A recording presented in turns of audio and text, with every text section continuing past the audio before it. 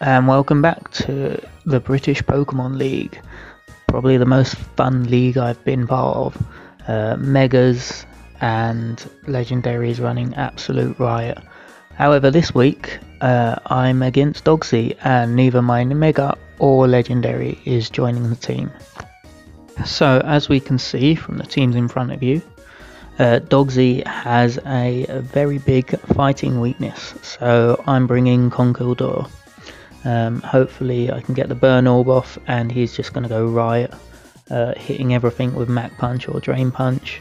It's going to be carrying Knockoff to hit that Necrozma, and to go hand in hand with Con-kell-DERP, I've also got Hydreigon, mostly as a check to that Necrozma. It's probably the biggest threat to my team that I can see. In his team he's got quite a few swift swimmers, that's why I'm leaving Kyogre out, and I've also got Wheezing along for the neutralizing gas, hopefully to slow down that Illumise, as I think that's going to be my biggest problem. If I don't stop that thing, I probably lose. And of course one of the biggest threats in his team is that Mega Kangaskhan. Again, that's another reason for Wheezing to come. If I get that out on the field with Kangaskhan, it's gonna limit the amount of damage it does because it doesn't get the parental bond boost.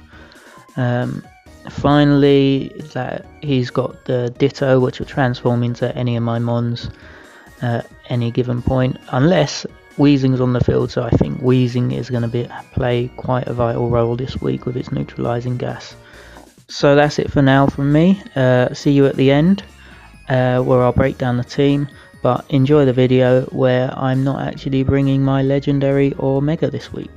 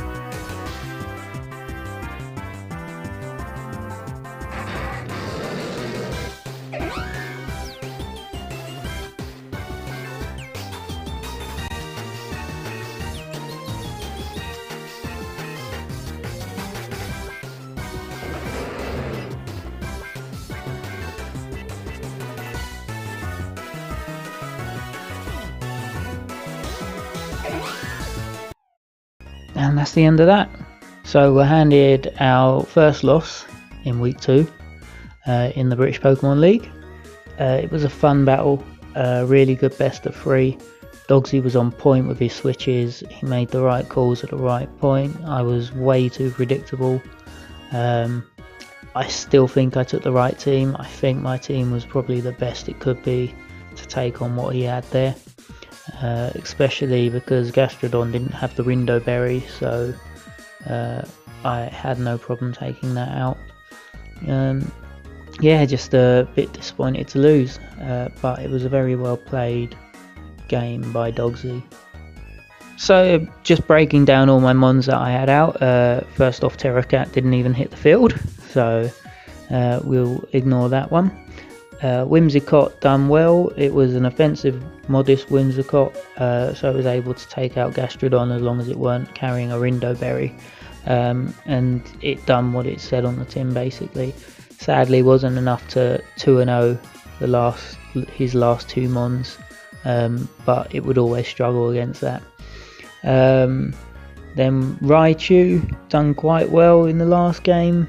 I didn't really use it for what I planned on using it for.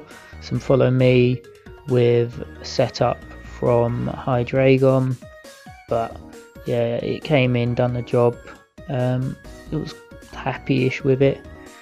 Con-kell-DERP would have been amazing if I played it better. Like it was so close to getting a lot of KOs.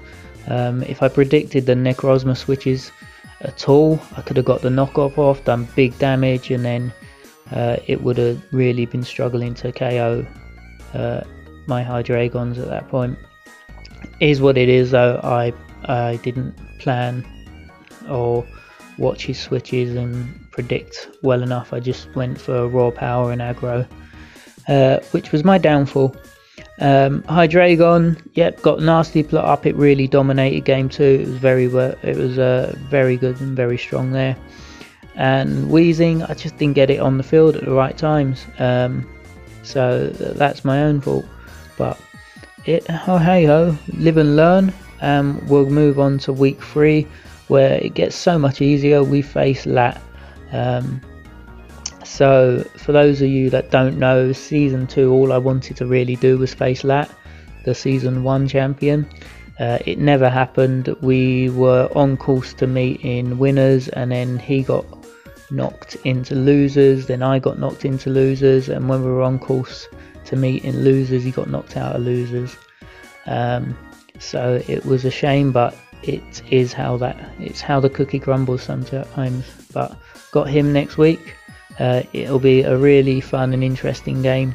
He's got Volbeat, the partner to Illumise, so Illumise cost me enough trouble this game. So let's see how Volbeat does next week. Until then guys, see you soon.